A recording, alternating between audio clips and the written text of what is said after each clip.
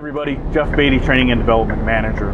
Today we're going to go over how to properly back into a dock and a couple tips, tricks, and techniques that might help you and your loading or unloading be a little bit easier.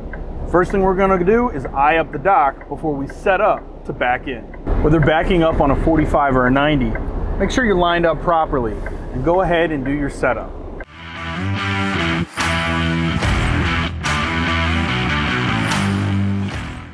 Put your truck in neutral, set the tractor, and let's get out and look.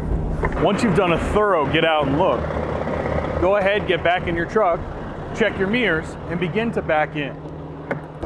Adjust as necessary to make sure you're lined up straight with the door before getting in.